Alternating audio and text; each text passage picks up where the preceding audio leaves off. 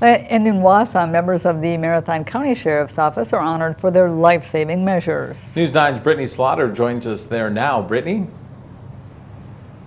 Yeah, well, whether it's bringing forth justice years later or keeping people safe and alive in dangerous situations, these deputies and officers were honored today for their hard work.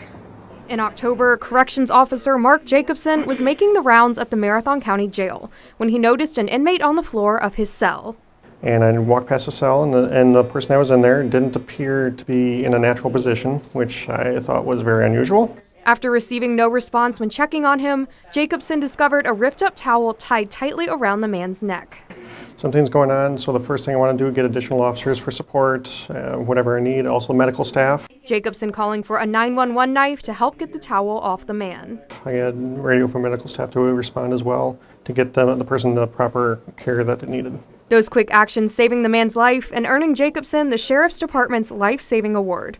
Jacob saying he was humbled. I feel that felt like I was just doing my job. I felt like I didn't do anything that my coworkers themselves wouldn't have done. Jacobson wishing the inmate he saved well.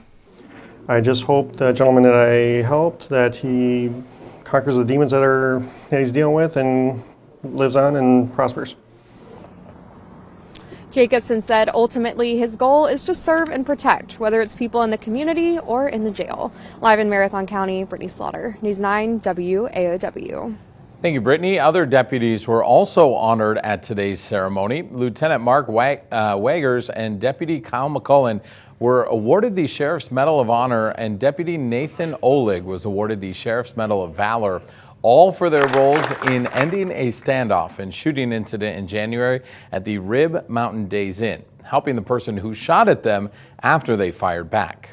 Our primary purpose is to protect and to serve, and to make sure that people are able to conduct their lives, without, the fear of being victimized by crime.